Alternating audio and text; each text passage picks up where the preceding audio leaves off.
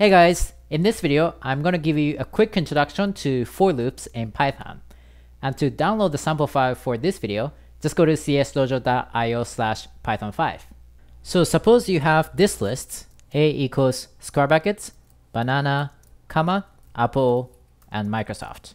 Then, what if you wanted to iterate through each element of this list? Meaning, what if you wanted to do something with each item of this list? So one way to do that, for example, if you wanted to print each element, would be to say print A square brackets 1, which selects, of course, the first item, banana, and print A square brackets 1, and print A square brackets 2. So this method works, but it's kind of cumbersome because we need to repeat the same statement over and over again. And that would be a lot of work, for example, if this list had 100 elements. So instead, we can use something called a for loop. So you can write for element in A, the list, colon, 4 spaces, print element, and this whole block says for each element in A, do the following, which is printing each element. Let's see if it works, and it does. It prints out banana, Apple, and Microsoft. And you can have multiple statements in this for block as well by writing print element again, and note that we have 4 spaces in front of this line as well, just like we saw in an if block. And when we run this cell, we see that each element is printed twice. Okay, let's take a look at another example here. We have B square brackets, 20 comma, 10 comma 5. To print each element of this list, we can write for element in B, just like before, print element. And actually, this word element is something we can choose. So we can use pretty much anything we want. So let's write for E in B, print E. And once we run the cell, each element is printed. And what if you wanted to find the sum of this list? One way to do that would be to initialize a new variable called, let's say, total. And let's initialize it to 0. And in this for loop, we want to add each element E to total. We can do that, for example, with total equals total plus E. Let's get rid of this print statement. And so what this for block does is it'll go through each element in B. So E will be initially 20, and then 10, and then 5. And then for each E, we're going to add it to total. So total will be originally 0. And when E is equal to 20, we'll have total. The new value of total is equal to the old value of total, which is 0, plus 20. So total will be 20. And when E is equal to 10, the old value of total will be 20, and E will be 10. So the new value will be 30. So at the end, we should have total being equal to 35, which is the sum of this list. Let's check that by printing total after the for loop, and let's run this cell. And we see 35, which is expected. So what if instead you wanted to find the sum of 1, 2, 3, and 4? One way to do this would be to create a new list with these 4 numbers, but there's actually a better way of doing that. And that is to use the range function in Python. And to use it, you can just write range parentheses 1, comma 5. This means create a range of numbers starting at 1 through 5, but not including 5.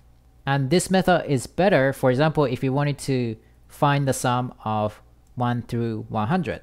You probably don't want to write 1 through 100 explicitly because that would be a lot of work.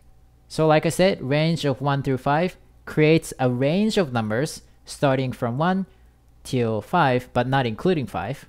And it's sort of like a list. And to see what's inside, you can actually convert it to a list with the list function. So I just wrote list parentheses, and inside the parentheses, range of 1, comma 5. So we're creating a new range and then putting it into the list function to convert it to a list. Let's put it to a new variable, C, and then print what's inside C with print C. As you can see, range of 1, 5 is sort of like the lists 1, 2, 3, and 4. And you can use this range in a for loop.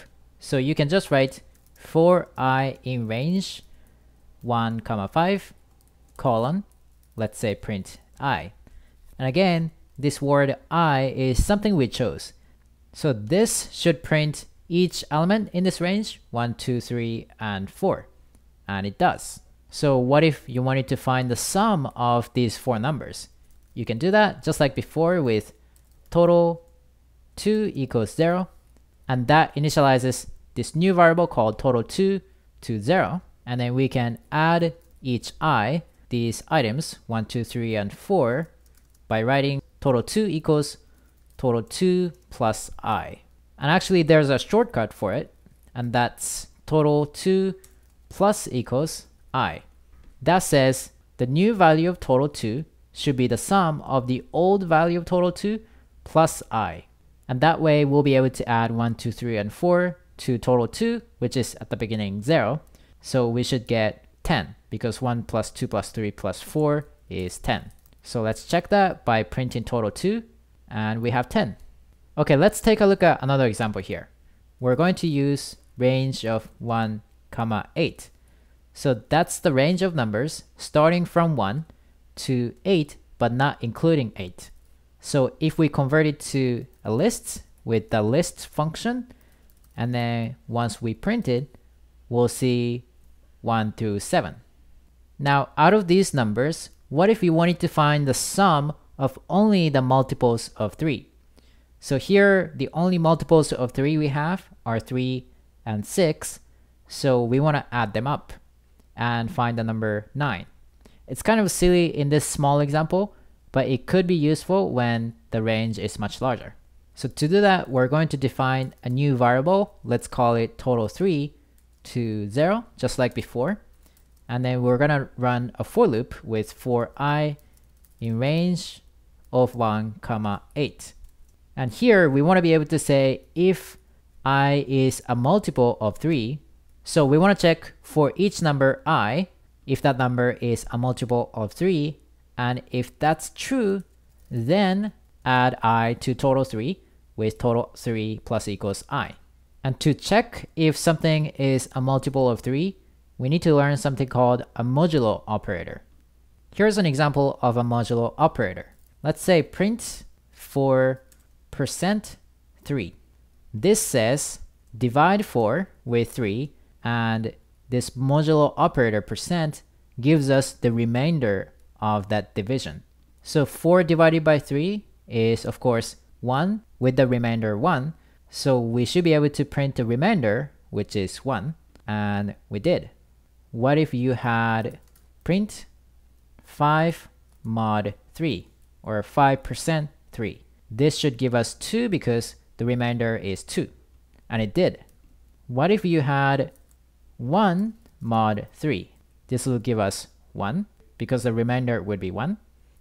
And what if you had 6 mod 3? The remainder in this case is 0, so this will give us 0. Okay, so to check if I is a multiple of 3, we just need to do I %3 or I mod 3.